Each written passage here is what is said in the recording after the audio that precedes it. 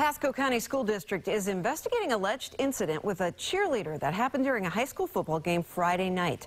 The school district says the entire cheerleading squad took a knee during the national anthem, but one of the cheerleaders says she was forced to do it. 8 on your side's Jeff Patterson joins us now. He's live at Anclote High School. This is getting some attention, isn't it, Jeff?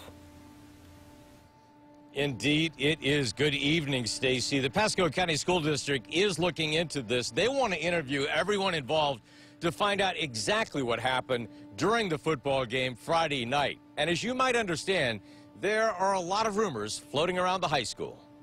The Pasco County School District has confirmed on Friday night, before the football game, cheerleaders took a knee on the sideline during the national anthem. Photos posted on social media appear to confirm that.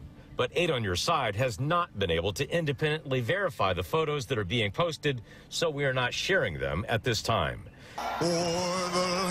Kneeling during the national anthem began as a form of on-field protest with San Francisco quarterback Colin Kaepernick in 2016.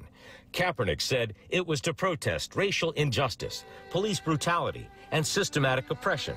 Kaepernick is no longer playing in the NFL, but the protest goes on. Friday night at Anclote, the school district tells 8 on your side a cheerleader says she didn't want to take a knee, but was taken by the arm and forced to kneel by an assistant cheerleading coach. The Pasco County School District says it does not appear to be against school policy to take a knee, but physically forcing a student to do so is another matter. And that's why they are investigating to find out exactly what happened. I did reach out to the family of the cheerleader involved. I've been told they now have an attorney. I reached out to the attorney, and so far that attorney has not returned multiple phone calls to find out their side of this story. Reporting live in Pasco, Jeff Patterson, 8 on your side.